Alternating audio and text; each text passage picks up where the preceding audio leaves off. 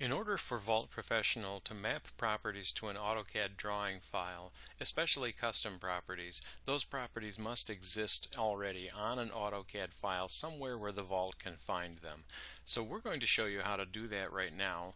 We have a standard AutoCAD file opened up. It's got my Powell title block on it, and this is just an empty template drawing that I use, and it has no custom properties on it whatsoever. System properties are a little bit different. If the property already exists somewhere in the AutoCAD template file, Vault will find it. But for the demonstrations of this revisions class, these properties do not exist, so we're going to show you how to create them right now.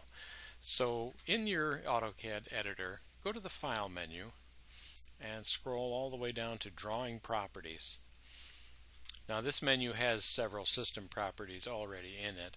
In the Summary tab, there's title and subject and author and keywords, etc., and a few statistics sheet here that's got the date and time, but this is the one we were interested in, the Custom tab over here. Completely empty until you start adding things to it.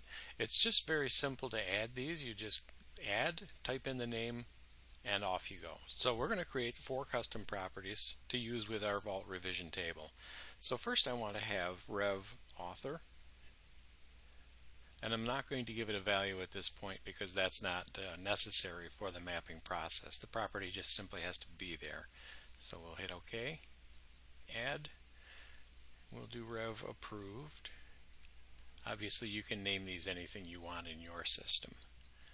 And we'll do add rev text, add rev date.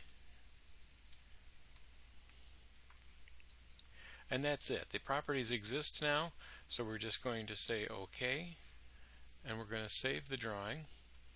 And that's it. Now Vault will be able to find this drawing as long as I leave it somewhere within the search paths of Vault. And as I do the mapping of properties in Vault, I'll simply tell it to look at the same property on this drawing and create the relationship.